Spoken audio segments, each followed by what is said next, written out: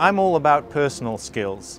There's obviously a lot of knowledge you need to know, and that depends where you end up. You need to know your finance, you need to know marketing. That's essential, that's your toolbox. But to be able to be effective in the world, you need to be a communicator.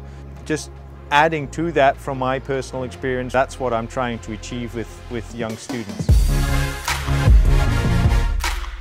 Personally, I like the world of sports to change to a more inclusive whole.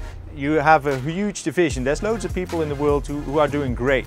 They're eating well, they know about sports, they practice sports, they're well educated, and they're great, they're healthy. But there's so many people who are not catching on to that yet because of poverty, lack of knowledge, whatever, lack of facilities, politics.